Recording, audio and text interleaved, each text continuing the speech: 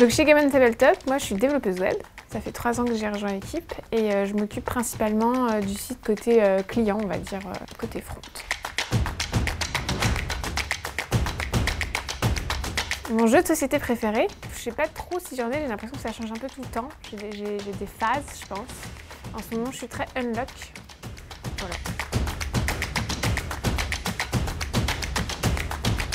Je suis complètement jeu en équipe, jeu coopératif à fond. Je suis pas très compétitive, du coup j'aime bien quand on est tous ensemble. Comme ça on gagne tous ensemble ou on perd tous ensemble. Ouais.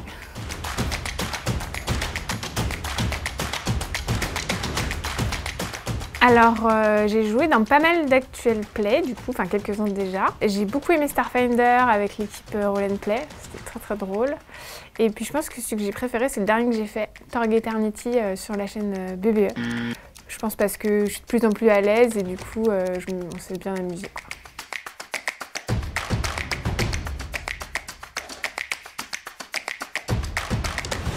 Ma fonctionnalité favorite, j'ai bien aimé implémenter la marketplace. Je pense parce que c'est un projet qu'on a pris de zéro, enfin que j'ai pris de zéro jusqu'au bout. Donc c'était l'idée de suivre tout le process du projet.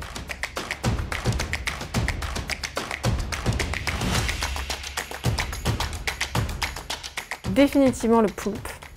Parce que c'est hyper classe, c'est un peu mon animal totem, tout le monde le sait, du coup on m'offre plein de poulpes et c'est trop bien. Le premier c'était celui-là, c'est un collègue dans mon ancienne entreprise qui me l'a offert et du coup s'en est suivi plein de petits frères et petites sœurs poulpes.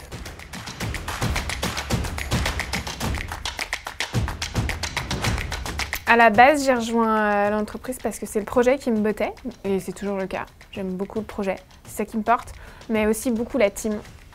La team vraiment qui donne envie d'aller travailler tous les jours.